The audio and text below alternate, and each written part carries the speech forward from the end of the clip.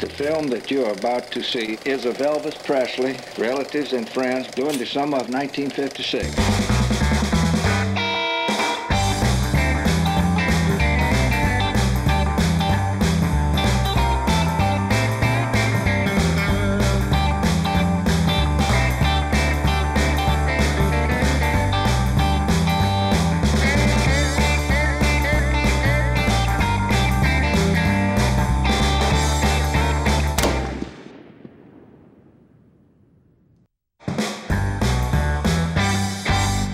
Can you, in your own words, Elvis, tell us why you think you are the big success that you are? No, I can't think of anything. This is the boy that's probably the hottest show business personality in the last 25 years. Gorgeous, to say the least. He was just the best-looking thing I had ever seen in my life. 1955. He was already pretty big in the southern states, and he was appearing at the Airmen's Club at Keesler Air Force Base in Biloxi. Then he took a break from singing, so I just glanced his way because we had made eye contact a few times. He just made his way through these people. As we were passing by, he reached through the crowd and grabbed me by the arm. He said, well, when I get through playing, how about you stick around for a little while and show me the town? And I didn't even kiss anyone on the first date. And I don't know why I couldn't resist kissing Elvis Presley on the first date, but I just could not resist. He wanted to take me with him that very night, and he wanted to go in and wake my mother up and say, June is going to come with me. This one friend, about 10 months after I had first met Elvis, she decides to take a vacation in '56. I didn't really know that the reason she wanted to go to Memphis was because Elvis lived in Memphis. I didn't really tell anyone I had ever gone out with Elvis. So we drove over to Audubon Drive, and the pink Cadillac drives in the driveway, and it was Elvis and his mother and father. He said, what are you doing here, June? He had tried to call me, and I was never home, but my heart was in my throat then, you know, because he had already done lots of big things and whatever. And then the following morning, he picked me up, and we went motorcycle riding, and he said he had a vacation coming up, and he would be down in Biloxi. Beep, beep, beep. That was it. And so sure enough, Elvis arrived in Biloxi. We had stayed in touch by phone. I wasn't home, but when he drove up in front of my house, I lived pretty close to Sacred Heart Girls High School. And all these girls were piled up in my front yard, big welcoming committee, but I was nowhere in sight. I didn't really know when he was coming in. And he got really mad with me because he thought I told everyone he was coming. And I said, Elvis, you drive into town on a Tennessee license tag, and you think I told everyone you was coming, you know? So he was registered at the Sun and Sand Hotel under the name of Arthur Hooton, one of his buddies' names. It wasn't one he made up. He used to use it when he checked into different places. And to call and ask for Arthur Hooton. So I did that, and Elvis answered the phone, and so then we drove down to Sun and Sand. How long have you been on vacation? So about a month. I'm off for about 3 more weeks. Well, Elvis, we wish you lots and lots of good luck in your continued meteoric rise to stardom, which has been so phenomenal during the past couple of months. My mother's boyfriend that she was dating at the time wanted to do something so that he could spend some time with Elvis, mainly because he was impressed with Elvis as a gentleman. He liked Elvis because he respected his mother and father. Everything he said was yes, sir, and no, ma'am, and thank you, and please. Eddie had not really kept up with Elvis's career or anything like that. He liked him as a young man. So he invited him to go on a fishing trip. He said, I'll take care of everything. We left Barrow Pier Thursday morning and had a very successful fishing trip off the Biloxi coast. And he said that was the first trip he'd ever been on as far as deep sea fishing or any kind of fishing. He made all the arrangements, brought all the food, not one beer on the boat, because he asked Elvis, what would you like to drink? And he said Coca-Cola, root beer. He fell in love with Barks root beer. Elvis didn't want any alcohol, and we didn't have not even a beer on the boat. And I was pretty thirsty, and so was my friend, the captain that owned the boat. And I was talking with him on the side, and I happened to say, boy, wouldn't a cold beer go real good right now? And he said, it definitely would. Elvis overheard me, and he came up to me, he said, Mr. Bellman, he said, you could have brought beer for you and your friend, but I didn't want any for my friends, myself. When you go out on the boat, you usually come across a shrimp boat that you swap a 6-pack of beer for a bucket of chum. So we had no beer to swap for chum when we came across the boat, so I think he gave the man a $10 bill for a bucket of chum. If you're not familiar with what chum is trash fish. They throw away the old fish that they bring in and save just the shrimp. This is Elvis there checking the catch of the small fish that we were going to use for bait. We use the trash fish to draw the other fish in. As a friend of Elvis, most of the things that he did was sleep. There's Elvis and June. And there's June's mother and June and Elvis.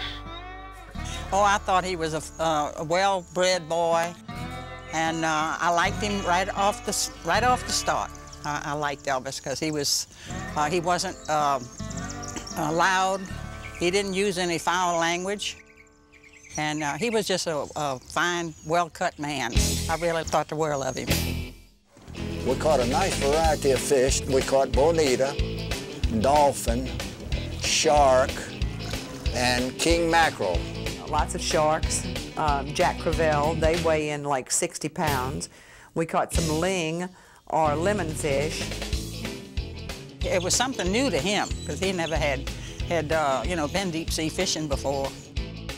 That stick is a boom on top of the boat, and it looked like a giant microphone.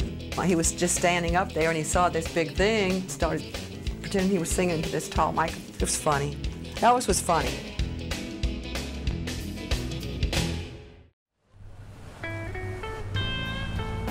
We got away from the fishing crowd and went to spend some alone time on top of the boat.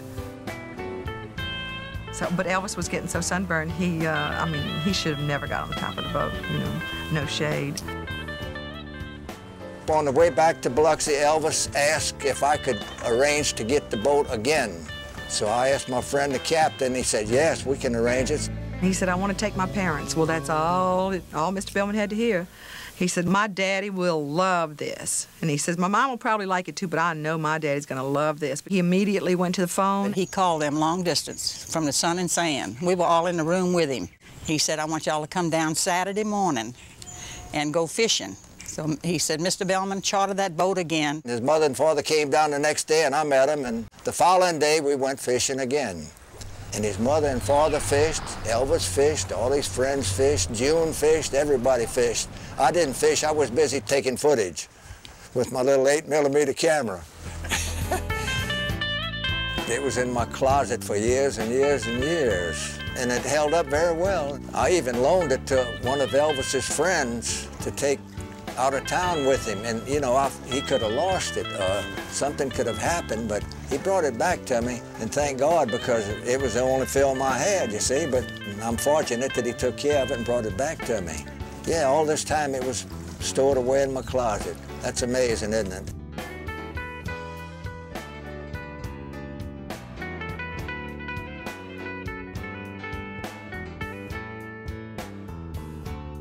The second time, well, it was the same crew, but the second time, Elvis's mother, Elvis's father, Gene Smith, Elvis's cousin, always with the Memphis gang, Red West, Arthur Hooten, Mr. Bellman, my friend Pat Napier.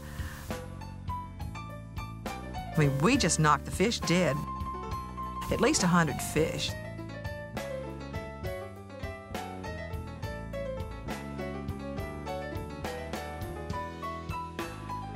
Elvis's father, Elvis's mother. They loved it. They really loved it.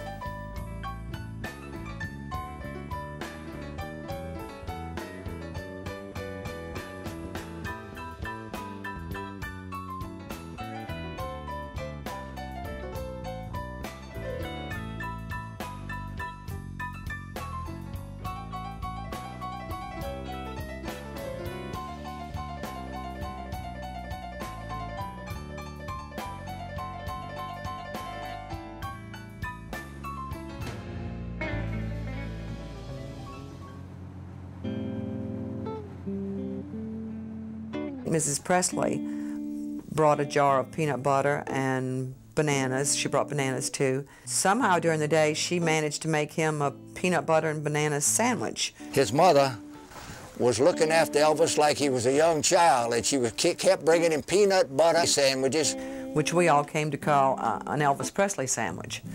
So, and you'll see in the video the way he's holding his pole. Your hands get fishy messing with all of that stuff, so you really don't want to touch your food. And Elvis is like eating his sandwich backwards.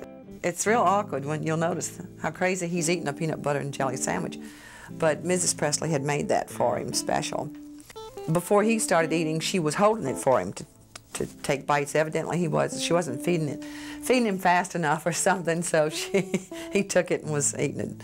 Fishy hands and everything. So. Elvis loved his mother dearly, very, very much. I had never ever seen a son-mother relationship so close. There was something extra special there. She not only was his mom, she was his best friend. She was someone he could confide in. She was someone he could go to problems with and she'd give him the right answer. She was someone that he tremendously looked up to. Where I remember when I first went on the road with Elvis, she would tell me, she would say, "George, now you make sure that he calls home and talks to me and remind him to call me every night." And he would call his mom every night. She thought Elvis was born to do great things. This was God's gift to her. He took the twin. He took Jesse away.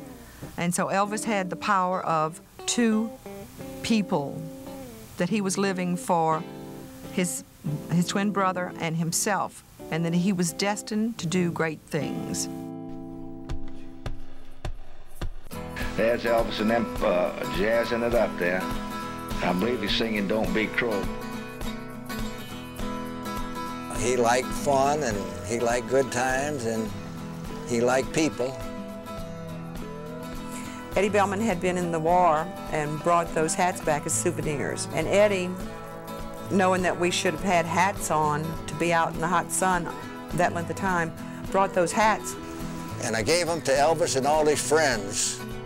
Octoon, that's all they ever said in a Memphis twang. Octoon, you know, you do the Heil Hitler, Octoon, that's this stuff. I'd let her go anywhere with him. I trusted her and I trusted him. I was just about as thrilled as she was. So I was always glad to see him come up, you know. Very much a gentleman, always. Just, you could trust him. And he said, "I'd never do anything to hurt you, June, never."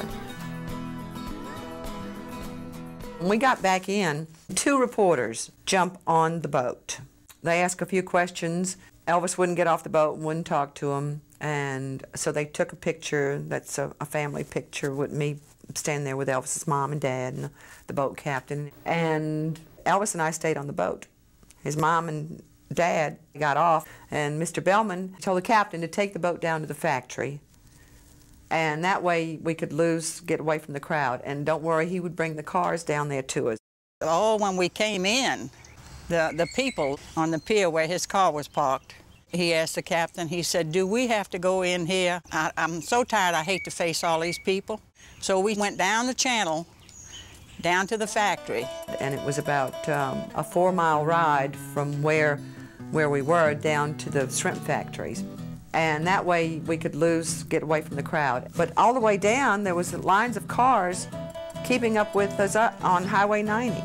Just a whole stream of cars. They knew that that was Elvis's boat out there. And they were going real slow, keeping up with the boat. We made it down to the factory.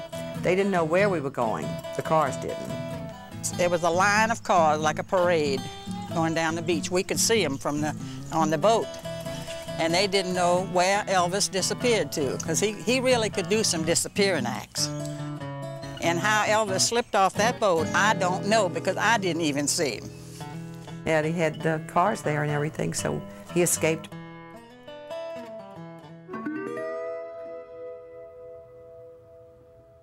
When I first met him, he had to leave the motel down here in Biloxi because of the fact that people found out he was there, and they kept coming by and banging on his door and everything. The press and the general public and everyone had figured out that he was there.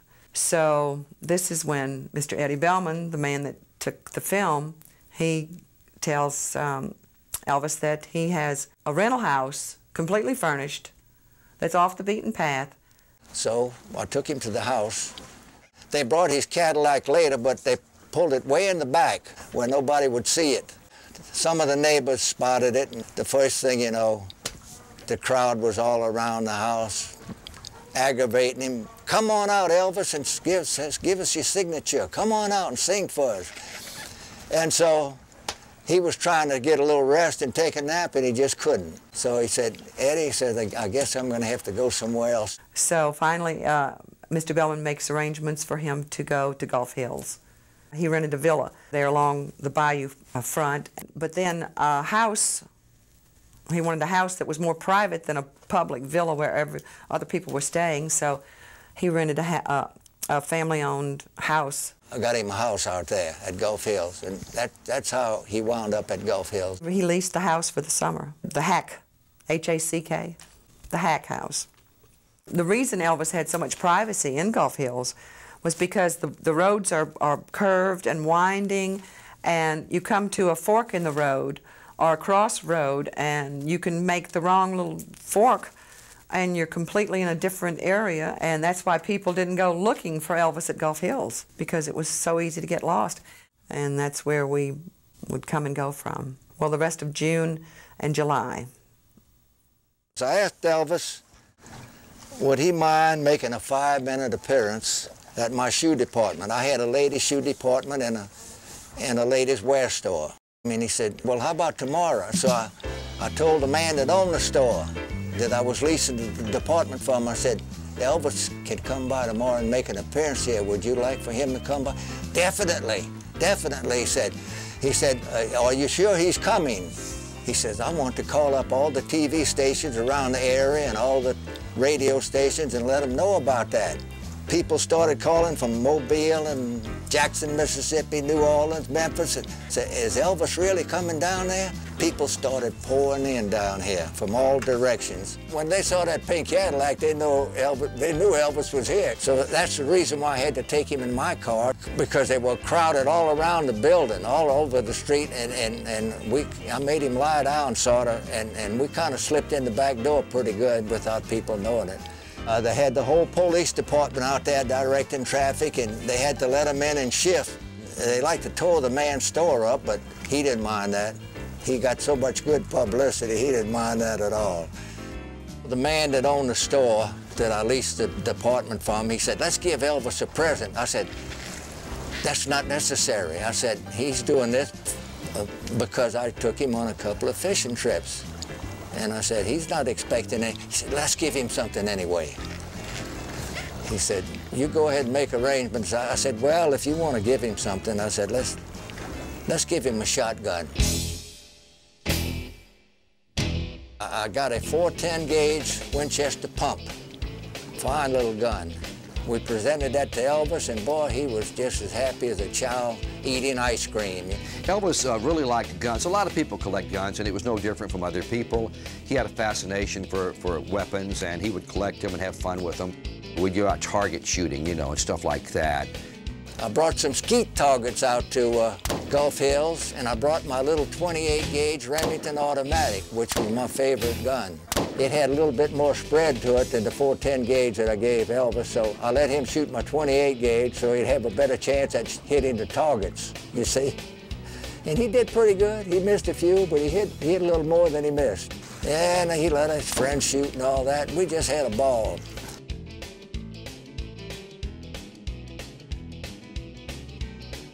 Later on, we'd get back to the house and lounging around, and somebody brought a BB gun up there. And everybody started shooting the BB gun, and even Elvis. He held a cigarette paper in his hand like that to let somebody shoot with the BB gun to shoot the paper out of his hand. He did, that's a fact. And luckily the guy didn't hit his thumb.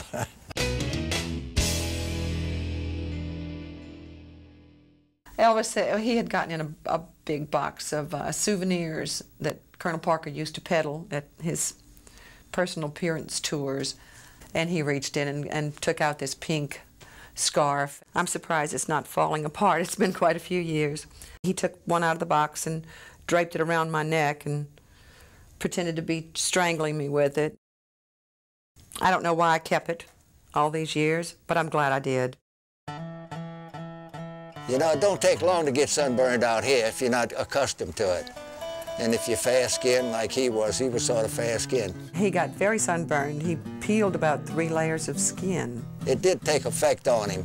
Later on in the film, you'll see Elvis on water skis, and the reason he's wearing a long-sleeve shirt and long pants is because he was so sunburned, he couldn't let any more sun touch his skin. He peeled gobs. He was skiing out at Gulf Hills, and he had a shirt on and a life jacket because of that, because he had gotten sunburned.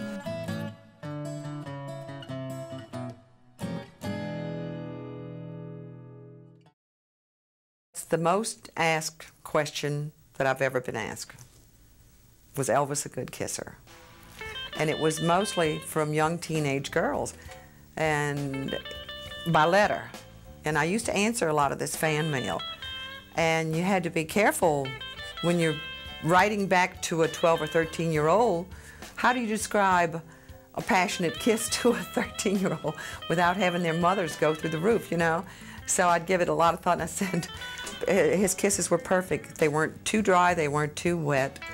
They weren't too sloppy or anything like that, you know, with lips slightly parted. And that was not true. They weren't slightly parted. Elvis probably sucked half my face off. But I was careful when I would write to these kids. But he was a marvelous kisser. Elvis had real soft, full lips. He said I was a good kisser. He wanted to know, where did I learn how to kiss? And I said, I didn't know that kissing needed lessons, you know. And I said, I think I'm learning right here from you. The second most asked question was, did you go to bed with him? I didn't answer that one. It's funny because back in 1955, things were different than they are today. You know, there were only a few bad girls in the whole school, you know, if you know what I'm talking about. Elvis and I had gone for a ride just to get out of the house. It was late in the night when he was a night traveler. And we just took a ride. His mom had made some cookies, and we took a bag of cookies with us and had forgotten about the cookies until we were on our way back home. And he came upon a milk truck that was making home deliveries, and he said milk would really go good with these cookies, so he pulled up behind the milk truck and got out and asked the milkman for a quart of milk. And he reached in his pockets, and Elvis never had any money on him. And he said, I don't have any money on me, can I write you an IOU? And I think that I read somewhere that this milk delivery man still has this piece of paper with IOU, 1 quart of milk, Elvis Presley. But we drank the milk right out of the bottle and had milk mustaches. Yeah, he had his cookies and, wait, he had his milk and his cookies too. And ate them. You know, you can't have your cake and eat it. Well, he did. So let's see what happened next. It also took film of June when Elvis was lying on the floor. She was picking blackheads off him. Maybe I shouldn't have said that. But, you know, we all have them at one time or the other. A friend of mine named Buddy Conrad, he was a big Elvis fan from back as far as 1955. I told Buddy I'd let him know when Elvis was going to be in town. And so Buddy brought his motorcycle, had one just like Elvis, over to where we were, and Elvis just had a conniption fit because he had a motorcycle at his disposal here on his vacation. Elvis loved to ride motorcycles, and there again, that stemmed from the fact that he couldn't really afford a big Harley when he was young. The Harley Davidson were the big bikes when we were all teenagers, and we would all marvel at, whoa, gee, look at that bike. Oh, what a Harley. That was the big deal. Well, when he became famous and wealthy enough to afford those bikes, he went out and bought them and loved to ride them. He really liked it. The movie studios didn't like it too much. When Elvis first moved up to Memphis from Tupelo, we were in the exact same class. I remember the first time we actually met in an 8th grade music class. He brought his guitar to class at Christmas time, got up and sang a couple of songs, and I was amazed. For a guy to bring a guitar to school, a 12-year-old guy, and sing, that was a big deal.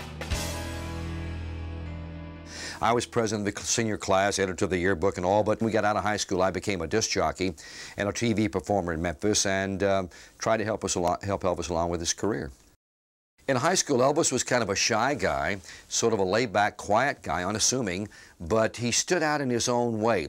He would let his hair was longer than anybody's hair in the school, and he had a little bit of a sideburn on there, so that made him different. But the thing that really made Elvis stand out in high school was the way he dressed.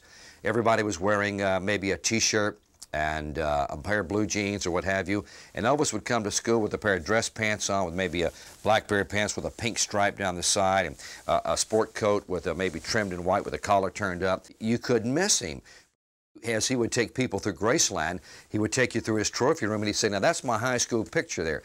He said, but if you look at the very top, there's George. He was president of the class. He was one of the few guys that was nice to me in high school.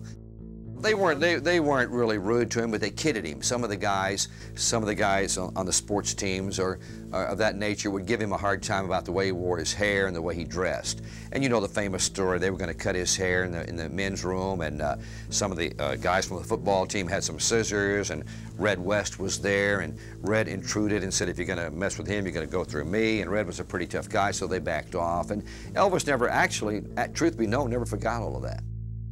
When I first met him, he was, as you could say, really and truly a young boy. When I was in my little office and Elvis and his cousin Gene would come visiting, and they would be there half of the time, and Elvis would be combing his hair.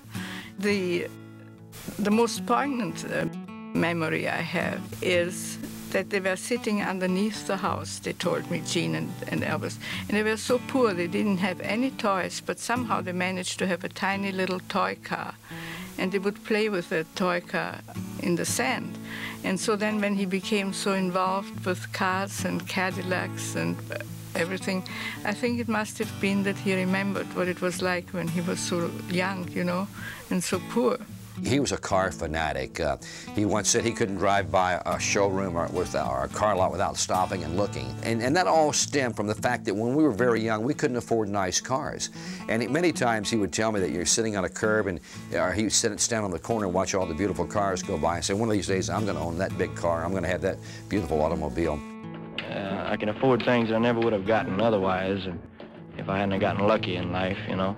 I said if I ever had any money, I was going to get my fill of cars. The pink Cadillac actually was black, I think, when they first bought it. And Elvis, in the 50s, in the mid to late 50s, pink and black were big colors. Guys would wear pink shirts with a black tie. It was fashionable. So Elvis thought it would be really wild to have a pink Cadillac. So he had it painted pink, and because of who he was, he could get away with that. Elvis spent quite a bit of time at June's mother's house there, you know. When he wasn't over at Gulf Hills, he'd be there, usually. Well, whenever he came there, everybody in Biloxi knew it seemed like. And people called and called on the phone. Well, I remember him coming here one day, and a lady called on the phone, and she had a little girl that had leukemia. And the little girl was crazy about Elvis, as small as she was. And she called me up and she said, Miss May, is Elvis there? And I said, he sure is. She said, well, I wonder if I came up there, would he spend a little time with Carol? And I asked him, and he said, sure, come, tell her to come on up. So they came up, and they came on in the house and met Elvis. The child brought up the subject of Hound Dog, and that was her favorite song, and she loved the part where the hound dog wasn't paying attention and that Elvis took the dog by the face and turned it, you know, and the little girl was real shy and she wouldn't look at Elvis when she was talking to him, and he would take her and turn her face up to his to hear what she was saying. And it wasn't but about maybe a month or so that she had passed away, but she had got her wish to, you know, to be with Elvis. He was a fine person. I don't know of anybody that was any nicer than Elvis, because he was just a great guy. he treated me like I was something special, you know. He was very, very nice to work with. He had a serious side to his nature. I think he took his art seriously, but he didn't take himself seriously. I remember when one day he was getting ready for a recording session, and I said to him, "Lots of luck, Elvis." And Elvis says, "I'll need it, I'll need it." So I said, "Oh, well, listen, you're the biggest thing in the world." He says, "Tomorrow I may not be worth a nickel." I asked him one night, what kind of feeling did he get when he walked out on that stage? He couldn't understand it, for one thing. Well, you've seen film footage of some of his concerts. It was just unbelievable, just unbelievable. And the amount of, the size of the crowds, I mean, they were just tearing at one another to touch him. It was wonderful just to get to touch him. He later on described it to me as better than an orgasm, the chills. It was out front, in front of the stage, where all the chaos was. Elvis would create it by his movements on stage and his interplay with the audience and all. And the famous one was in Vancouver, Canada, where Elvis was performing outside on a football stadium, 100,000 people there, and there was nobody on the field. And Elvis comes out on stage and says, "Well, come on down." And they all emptied on the field, 100,000 people, charged the stage, had to stop the show. Finally, Colonel Parker said, "Elvis, we got to get out of here. This is getting dangerous." So Elvis jumped in a police car and took off. And Scotty and DJ and Bill, we jumped in his limousine. Well, the fans charged the stage, turned the stage over, completely demolished it. Took all the wood parts of the stage for souvenirs, took all the sheet music, took the music stands, took what instruments were left as souvenirs, and then they came to the car where we were. They thought Elvis was in the limousine, but he wasn't. He'd already got away. And they were looking in there, and they said, "Well, Elvis," and we said, "He's not in here. He's not." We're hollering through the window because we had the windows rolled up. And so they took knives, and they went down the side of the car to scrape off paint for souvenirs. They pulled the license plates off. They broke the aerial off. They were about to demolish the car. Then they started rocking the car. So I put the window down, and I told one of the police officers, I said, "Hey, you know, they're going to kill us in here. They're going to tear this car up. Can't y'all do anything?" They got there with the guy, said, "Hey, man, Presley's got a lot of money. He can buy another one." So at that moment, Scotty Moore was driving. We said, "Scotty, hit that gas pedal. Let's get out of here, man." So Scotty hit that gas pedal, and they kind of got out of the way because we were coming through, you know, heck or high water. It started to get like that. When you visualize a sharecropper's life and a son who has this wonderful voice, and this, when one speaks about celebrity status, I don't know, because you bring a lot of sacrifices for it. He couldn't walk the streets like other people can. He had to be careful of what he did. But I think he enjoyed it. After his first day in Miami, after his last show, and we were sitting in the hotel room, and the Colonel came in with the script, the Reno brother. So we sat and we were reading the script together. Because there was no singing, and he was tickled. He was real tickled about that. It was a straight acting part. He was critical, you know, and he said, "I sound like a hillbilly." And this was the first time that Elvis got to see himself on the big screen. He had seen, what do they call it, dailies, but not on a big screen. So he was amazed at the size of himself when he was up there, you know, and we were all looking, we were all quiet. And his mother was just tickled, you know, because he looked so good up there. And then they had the audacity to put in one of those damn silly songs during this private screening, and, you know, he just went berserk, you know, and he said, it's a piece of shit, man, it's a piece of shit, it's garbage. He was really upset about that. And I loved it. I thought he was just gorgeous, so big and humongous on the screen. You know, just, that's a lot of Elvis up there. I think the main reason that he was so upset about singing was because he hated musicals. When we went to see The King and I in Biloxi, and Yul Brynner would turn to Deborah Kerr, and instead of saying "I love you," he would start singing, and Elvis would say, "I can't stand it, I can't stand it, you know, let's get the hell out of here." And so we walked out on The King and I. I thought early on, considering everything, that Elvis was a pretty good actor with what he was doing. They found a niche in Hollywood, and he fit perfectly into that niche. Singer, gets in fights, wins the girlfriend, wins the young lady, and all of that. You see, that was patterned, I think, a lot after the Dean Martin and Jerry Lewis pictures and the Frank Sinatra pictures, because they weren't actors. They were, Frank was a singer, and Dean was a singer, and Jerry was a comedian. So they had Hal Wallace at Paramount. He fit them into situation movies just like Sinatra was. And for that, I thought Elvis did a pretty good job. But I do believe that Elvis probably could have been a better actor if he'd had better scripts and better supporting casts and better directors. Colonel Parker had a big to-do with deciding what Elvis should do and shouldn't do. Colonel Tom Parker probably was the greatest manager, in my opinion, that ever lived. The other side of Colonel Parker, he wasn't really artistic-minded. So when we tried to discuss with the Colonel about maybe getting Elvis better movie scripts and better supporting actors, the Colonel rebelled at that. He said no. He said all Hollywood is interested in is making money. Because they were so successful, they stuck with the formula pictures. The irony was he sang through everything. Colonel Parker cared less about Elvis's talent that went to waste because the money was more important to him than Elvis's dreams. Now, when I look back on it, it's like a different lifetime because it has been so long ago. It's probably a combination of me, Elvis, and Colonel Parker that ended our relationship. Well, in the early years, Colonel Parker did tell Elvis if he got involved, he felt, you know, some of the fans would say, oh, he's involved. They'd back off a little, go after somebody else. I don't think it was so much June. I just think it was the fact that any girl Colonel didn't want Elvis to get involved with her. I think they might have gotten married if it hadn't been for Colonel Parker. That's the reason. I think they would have gotten married. But Elvis didn't have to go along with the Colonel on these things. But when you read about Elvis having a house guest over Christmas vacation, I hadn't spoke to him other than a telegram in probably 4 months. You don't, if you love somebody, you don't put them on hold that long, do you? Elvis didn't need me. He had worlds, you know, the whole world full of girls of his choice. If I could change the way that things turned out, I would go back and do things different. I wouldn't have been so quick to leave without finding out. I was a little stubborn, a little hard-headed, and I was not going to allow anyone to break my heart. You know, I was not in any hurry to get married. So even though I did get married the following year, out of spite, I think.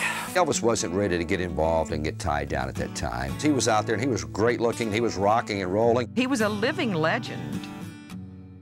Elvis already had 3 gold records at this time. And now he's even a bigger legend.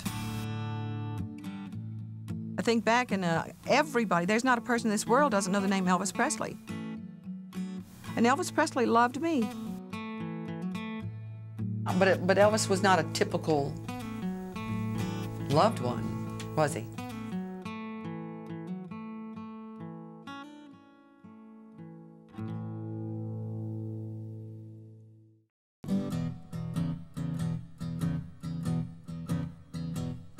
I got along so well with him, you know, and he thought a lot of me. I'm sure he did. Because he did a lot of things for me, you know, anything that I approached him on, he said, I'll be glad to do that for you. Because you've really been nice to us and taking us fishing, my mother and father and all of us. I thought that was a tremendous thing on your part to be so nice. As I reflect back on the early days of Elvis, and I'm talking now in the 50s, it was happening so fast and so furious and so quick. It was Ed Sullivan, it was New York, it was Hollywood, it was Million Records. The world was his at that time, you know.